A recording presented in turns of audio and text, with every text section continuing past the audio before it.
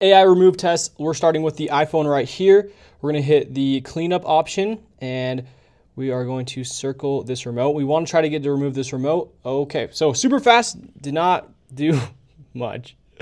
My face looks absolutely wrecked. All right, we're gonna check the pixel right here. We're gonna click the remote right here, hit erase, and this one will take a second because this is also a generative AI. They do have an eraser that is offline. Oh, all right. So it looks like you can see part of my face.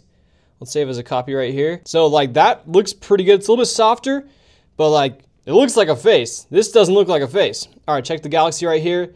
You know how the Galaxy goes. They're just really good at this. Oh, freak, go back.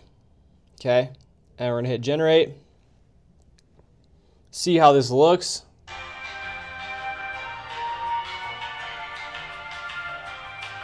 Okay, all right.